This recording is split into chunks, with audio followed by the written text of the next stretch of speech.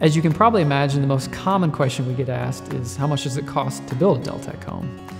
For most homes in most parts of the country, it usually ranges from about $150 to $200 per square foot for the finished home. And obviously there's a lot of variation in there depending on what you choose to put into the home.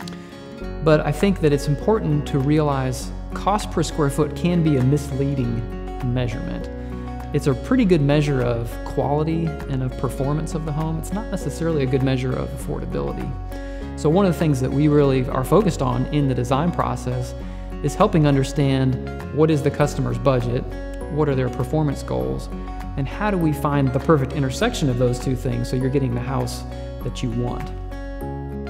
The other really important thing to keep in mind with the cost of building a new home is there are really two costs. There's the upfront cost, and then there's the total cost to own the home over time. And when you compare a Deltec to another typical new home, it may be, say, 5% more expensive in the upfront costs.